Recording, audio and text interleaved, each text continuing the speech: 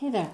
So I did a quick little review of this tabletop easel, and now people have asked to see it in action. So I have my light pad on here, as you can see. I got these little clips with my light pad, which I love. I can hook them on here, and it can hold my painting in place. So here I have a 30 by 40. We'll try this one first. I can put it right here. I can clip it onto my light pad. Okay, hold it in place a little bit. And it hangs over the back. Now, I tried this other night with a different painting, which I can't show you yet. But I started down here, just because there was color down here. I wanted to do color. And I thought, what happens when this moves down? So if we move it down, then this drilled part with all the diamonds is going to have to come down this way, right? And so I thought, well, it can just keep folding under. But then I had this thought, and I thought, okay, if I start with it all the way down, I can tuck this under. I can kind of tuck this under the easel, and there's no drills on it. And I thought, okay, let's try that and see how this works. So now when I put this on here, hook it to my light pad. Let's get it over there a little bit. I can hook it in here. And this can kind of sit right under the easel. See how I've got it just folded under the easel? And I think it will stay there. And then I can do my drilling. So, okay, let me show you this. This is a small painting and it fits across this way, right? Here's something cool, right? I told you this drawer is in here. This drawer is awesome. So let's look at this drawer. See what I've done? All right, so in my drawer, what do I have? I have all my tools. Here's this, here's some pens, here's tweezers, my sticky wax, everything's right here. I also saw somebody who was doing a painting that had a lot of confetti, and they preloaded trays, and so they didn't have to keep changing out all the time. So look at here. This thing can hold an amazing amount of trays, right? There, let's see, get you a little closer. I got room for a couple more in there. I just didn't have a couple more of the bigger size with the open end, which I really like.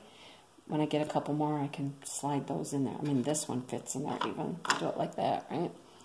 So everything can go here. I could preload some trays and leave them loaded in here. I might want to not have spouts if I leave them loaded, but this thing, you know, slides in there pretty nicely. It's not really going to be a problem. So here's this, and then, like I said, I can fold this under. Now, I got a larger canvas. So let's see what happens when we put a larger canvas on here. Put that one over there.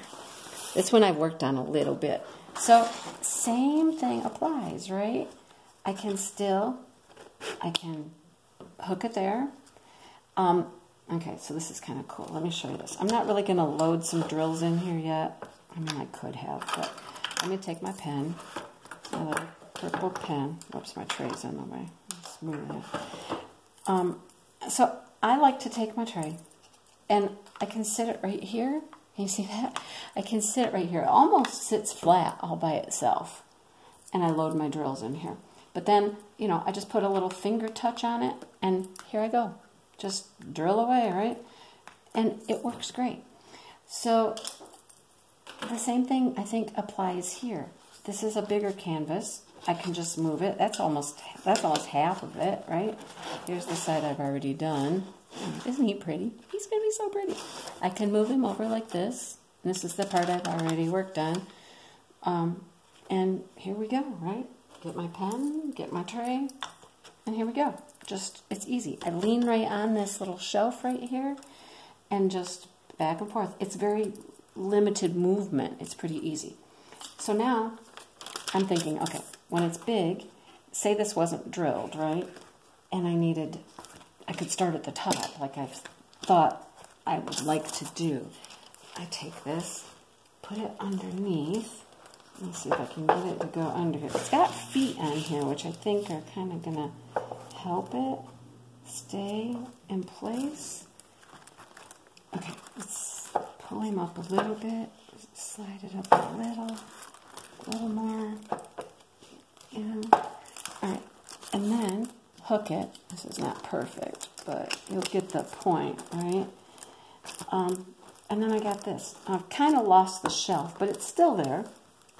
And I can still put my tray here. And I can still, see? So I think underneath the easel will be a way to hold it in place. And if I don't have drills on it, I don't think it's going to do any damage to anything.